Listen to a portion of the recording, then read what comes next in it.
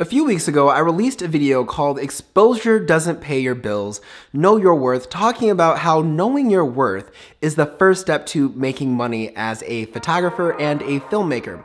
But I received a comment that actually posed a very good question.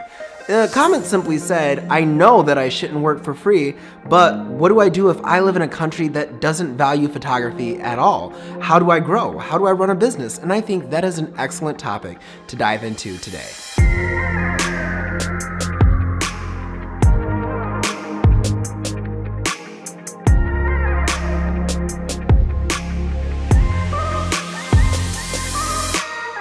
All right, guys, wait, what happened to the color grading? There we go. Speaking of color grading, now is a great time to talk to you about our sponsor, myself. I have created my DaVinci Resolve color grading course to help you guys add a pro cinematic finish to all of your films.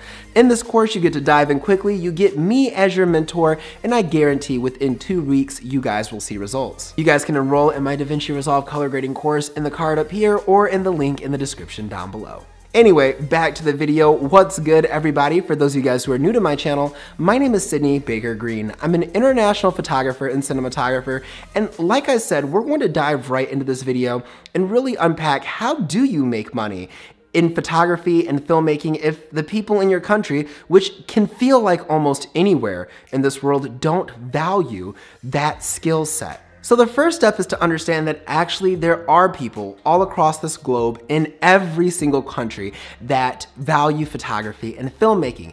Chances are you just haven't found them yet.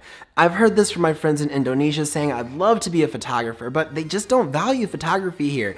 And the thing is that in every country, there is an ideal set of people who do know the value of photography, whether it's heirloom photos if you're doing wedding, whether it's marketing in a business, and that also goes the same thing with filmmaking. Do they want an heirloom video? They understand the value of that, as well as businesses and brands understanding the marketing aspect of having photo and video. There are people out there willing to pay $6,000 to $10,000 for gigs and even more. So I don't want us to start blaming our lack of success on circumstances, but rather let's just figure out how to get around those circumstances, where the process starts in step 2. Step 2 is to identify the people in our country willing to pay this premium price for photography and filmmaking.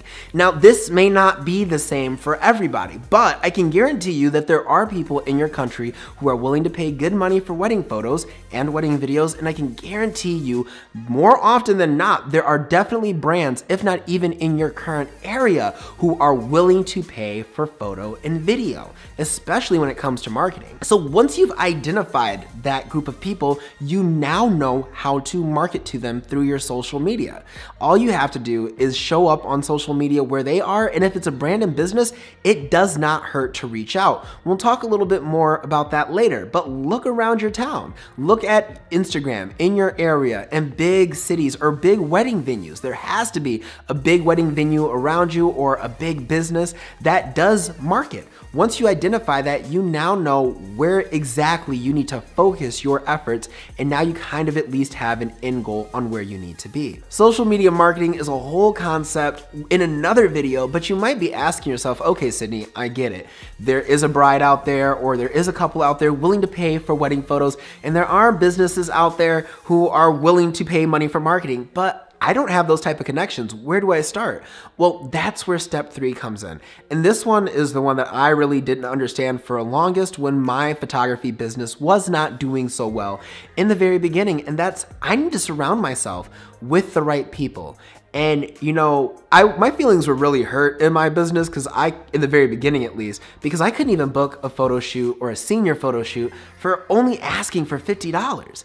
And obviously, the problem was that I was marketing to the wrong people, and when I was marketing on Facebook, I was surrounding myself with the wrong people, which were my friends who were most definitely out of my price range, and for the most part, who were people who really didn't understand the value of photography and filmmaking.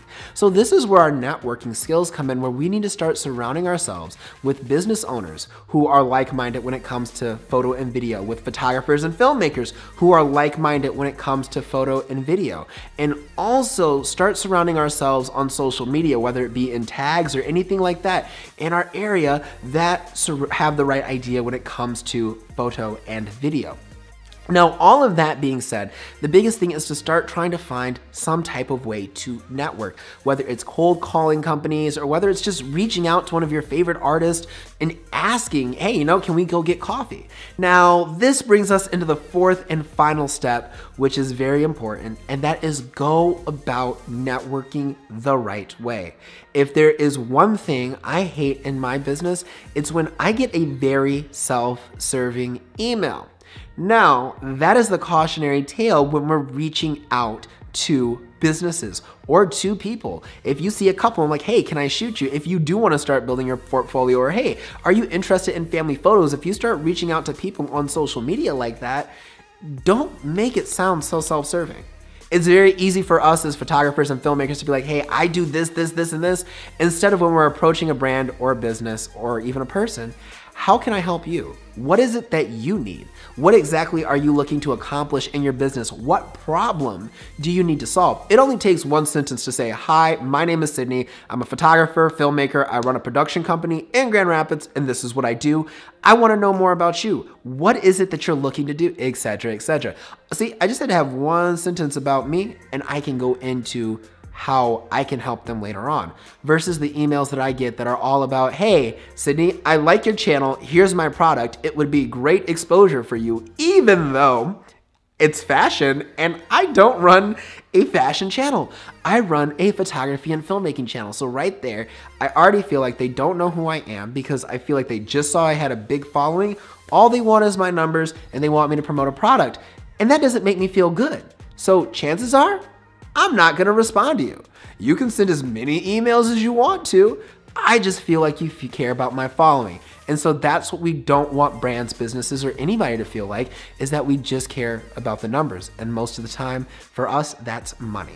Well, that's it for today's video, guys. I really hope I helped clear up how we can really change our mindset when it comes to people not valuing photography in this world. It is a very real problem. It is something I felt like I deal with and sometimes still feel like I deal with today in the United States, which a lot of people believe to be the photography and filmmaking entrepreneur capital of the world. We collectively as business owners just have to surround ourselves with the right people. If you guys like this video, be sure to give me a big thumbs up, hit that subscribe button, turn on those post notifications if you already have not, and be sure to follow me on my social media. The links are in the description down below, as well as the YouTube fam. Their links are also in the description down below. If you are ever feeling uninspired, uncreative, or just want to give up on life, remember, every day, airplanes take off against the wind. Live, love, laugh, stay inspired, and as always, stay fabulous. My name is Sidney, and I will see you guys next time. Peace out.